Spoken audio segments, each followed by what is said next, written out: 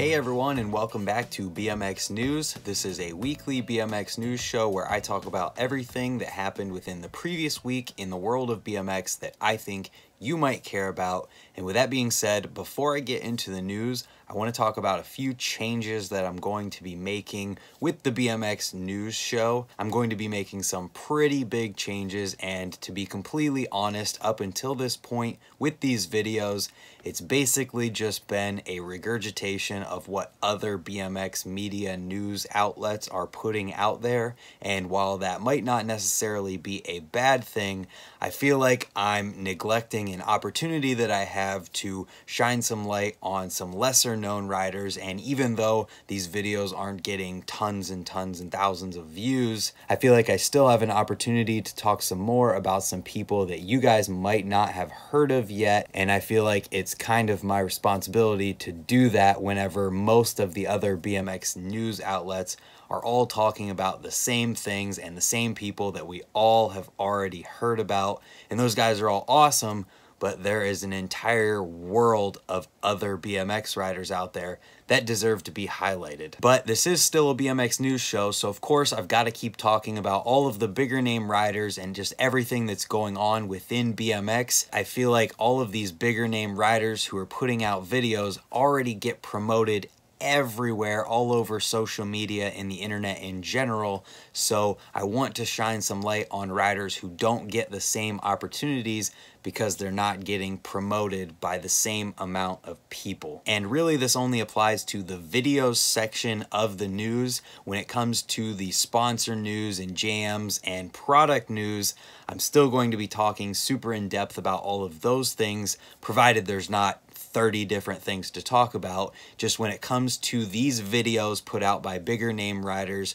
who are being promoted everywhere, I'm not going to talk as in depth, and I'm going to reserve that time to talk about other people who deserve that same opportunity. So with that being said, my friend Montana Ricky is going to be joining the BMX news show with a monthly segment that I'm going to let him introduce rather than explaining it all myself. So here you go. Good morning, you motherfuckers.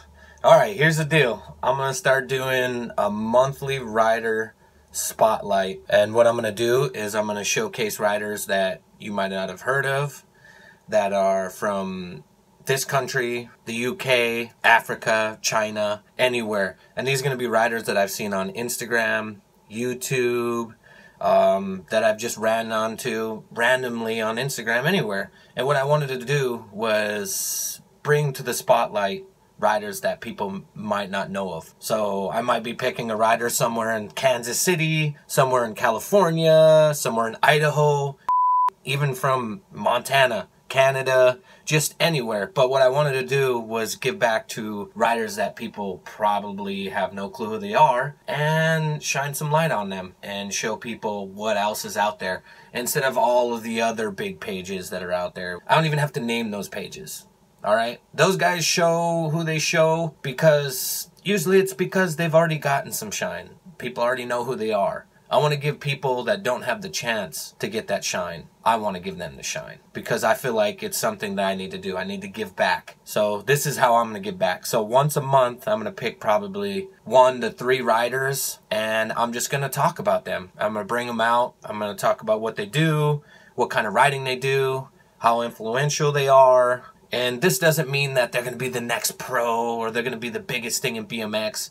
They just have something that I've seen, and I think that people need to know who they are. So hopefully you like this idea. Hopefully you're into it. And if you are, go ahead and comment down below. Let us know if you have any ideas or if there's any riders that you know that we should put on this page or I should talk about.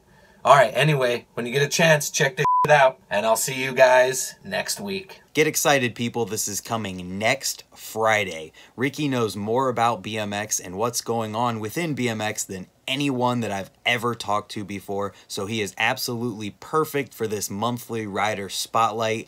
And with that being said, I'm going on a trip to Hilton Head, South Carolina this coming week. So I don't 100% know yet what's going on with the BMX news segment on Friday. So Ricky's first spotlight will be coming next Friday to make sure that you guys have something to look forward to on Friday as far as BMX news goes. And those are going to be all of the changes that I'm going to be making to the BMX news show. I hope that you guys are excited about these changes as I am. I think that it's going to be a great opportunity to shine some light on some people who otherwise might not get it.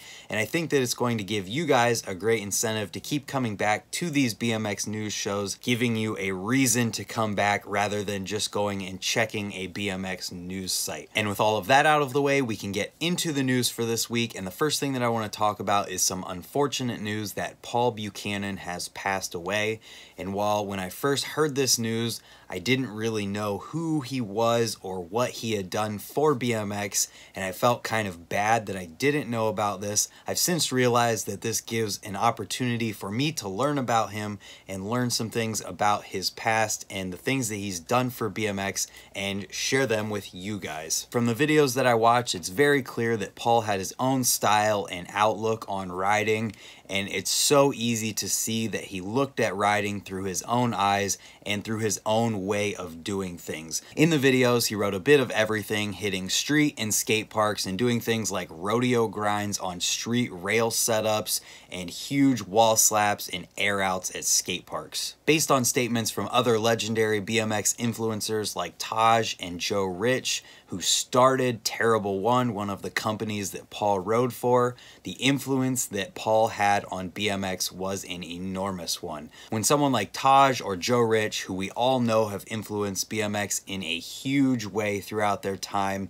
says that someone like Paul influenced BMX as much as they did, it's very clear and very obvious that they had a big impact. So hopefully with this news, a few people that didn't know that much about him can also take the opportunity to learn and pay respects to an absolute shredder.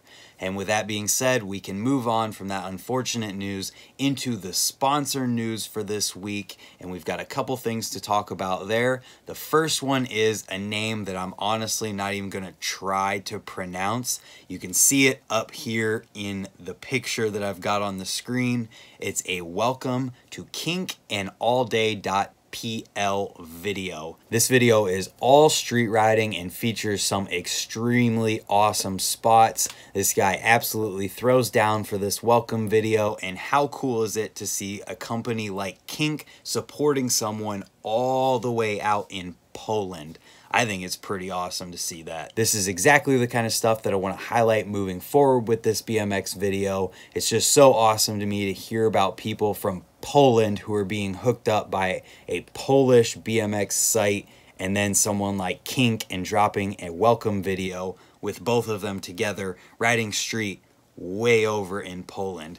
Just awesome stuff, and I really want to talk more about this kind of thing in the future. And then after that, we've got the Jabe Jones Welcome to Subrosa video. We've been hearing quite a bit about Jabe in recent time, and naturally when it was announced that he was going to be on Subrosa's team, we know that there was a welcome video coming, and holy crap, this one does not disappoint. If you haven't seen this one yet, just watch it. When the music kicks in, things get really, really heavy, really quick. There is some absolute insanity in here from Jabe, to the point where you have to watch this video. Big things are coming in Jabe's future, that is for sure. And that's it as far as sponsor news goes this week. We've got a ton of contests and jam stuff to talk about. The first of those being a video from the Kunstform team at Northbrigade BMX Jam 2018.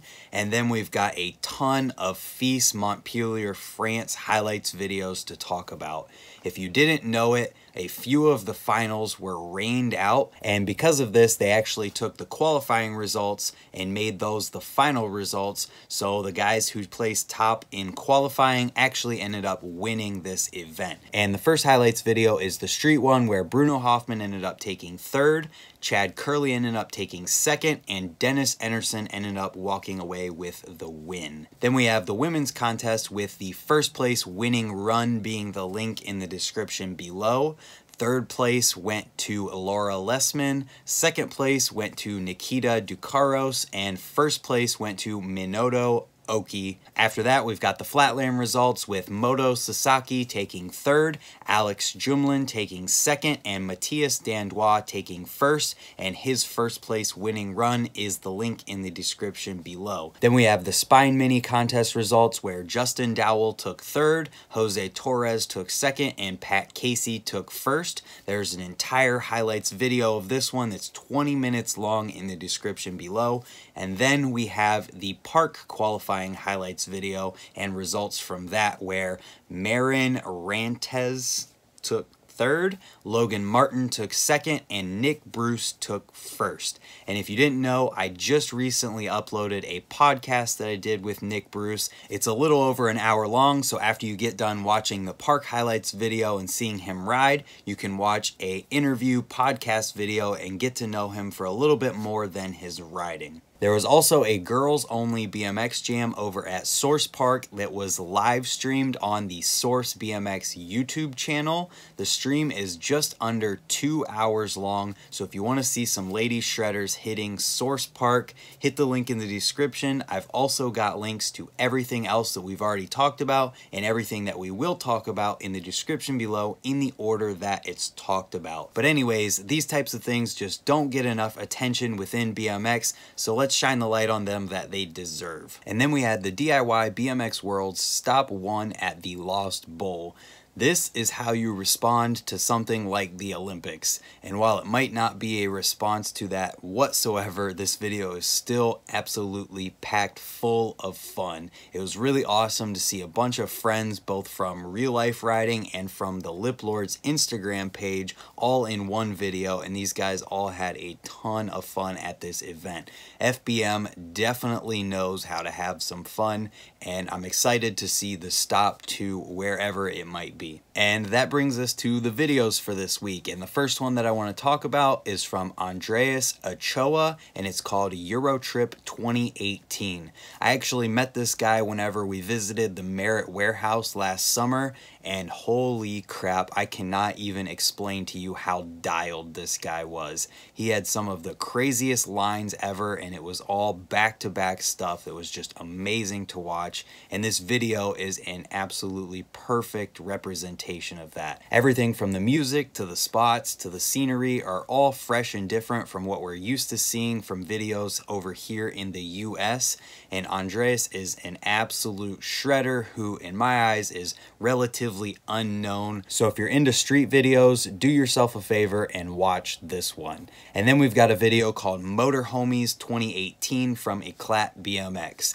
I know this is coming from a big company with bigger name riders in it, but I still wanted to talk about it because even though it was only the second video that I watched this week, I knew instantly that it was going to be my favorite video of the week. The opening for this one felt like it was pulled directly from a movie. The riding was spectacular as well in this one, from Jordan Goodwin, Harry Mills Wakely, Stuart Chisholm, and Jordan O'Kane. I definitely recommend that you watch this one, at least for the intro sequence, because it honestly felt like it could have been a movie with how amazing it was filmed and put together. And then we had a video called Ignition Skatepark on Fire from Chris James, Neal Webb, and Bryce Watts.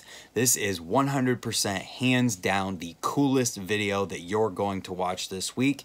And when I say that, you are going to watch it, because it probably will even be the coolest video that you've watched this month. Just imagine dudes playing with fire at a skate park at night with another dude shredding the skate park at the same time. There's one shot where the guy is spinning sparks within a full pipe, and then Chris comes flying through and does a slider through the sparks, and it's just It's just awesome. My words do not do this video justice. You just have to see it. Next is a 2018 split edit from brothers Max and Igor Bispali. This video has been making its rounds within BMX in the last week, and it's for very good reason. The opening riding clip is both of these guys feeble grinding down an absolutely insane kinked handrail at the same time. And when you open a video with a clip like that, you know that it's not going to disappoint, and this video absolutely does not. And the last Webb video from this week was called 2018 Mini Rampage Edit, and it was from Steve Kolb. Steve is one of those guys that seems like he can just do whatever he wants to on his bike, and based on the stuff that I've seen from him in the past, that is 100% the case, and from what I've heard, it's usually first try. If you've followed Steve on his social media, you've seen some of the craziness that he's done and posted in the past, and while this might not be the craziest video ever, it's definitely a fun one that's worth watching. And then so far this week, there have been a bunch of parts from the Monster Mash DVD uploaded to the internet, including the Ethan Courier section, the Jacob Cable section, the Gang section, the Julian Ortega section, and then today the Denim Cox section was uploaded. All of these guys are pretty well known within BMX at this point, so it's awesome to see something from the beginning of it all. Every single one of these parts is enjoyable to watch. There's no nonsense whatsoever, just absolute shredding to music that I think anyone can enjoy. And I think that it's really obvious that this is just a bunch of kids having fun, enjoying themselves filming a video. We also had a few interview talking type videos pop up this week as well, including an interview from Flat Matters with John William Prevost. Then we had Your Favorite Rider's Favorite Rider with Dan Foley, and a Kareem's World, A Day at the Races.